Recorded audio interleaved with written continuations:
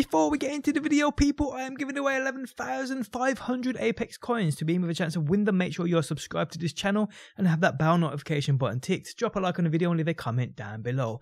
More details on the giveaway are in the video description.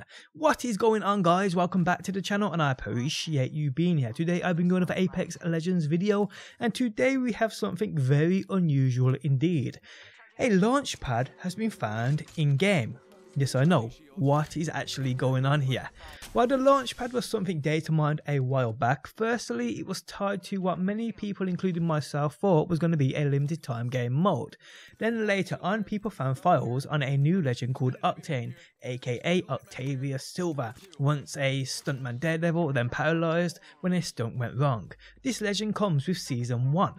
We had data mine files on Octane and even leaks of to what this legend looked like. Then we saw leaks of his abilities, and we saw one of his abilities, or his ultimate, was called Launch Pad, recently changed to what we believe will be Full Throttle, deployable jump pad that catapults users through the air. Now, over the past week, it's been speculated that the Battle Pass, along with Season 1, which brings Octane, will arrive to the game. People thought this was going to come on the 12th of March. That date is now passed. Now, we did have reason to believe Respawn postponed it due to an exploit which allowed users to get free Apex coins. Things that back this theory up are the likes of people getting loot which isn't supposed to be in the game yet from Apex packs, and then getting an error code stating the rewards were not in the game yet. This could be the result of many things, and people are speculating it's because the patch which would have applied Season 1 was cancelled or delayed. But new evidence suggests that we might be getting this patch real soon, or people are encountering another glitch as part of them delaying this patch. People are reporting that they are finding launch pads on the map. The first one I saw was reported by the markets, but since then I've seen many others, and even have video footage for you guys to share with you of this launch pad in action and throwing somebody through the air. Now, firstly, I saw reports of this only happening on Xbox, but I've also saw reports of it happening on PlayStation 2, but I can't confirm that. But that video footage you can see on screen now.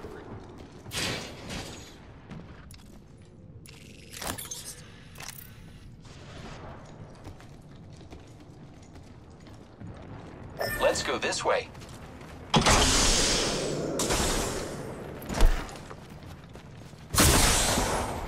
Let's explore this way. Warning. Movement in progress. Ring almost inside the ring.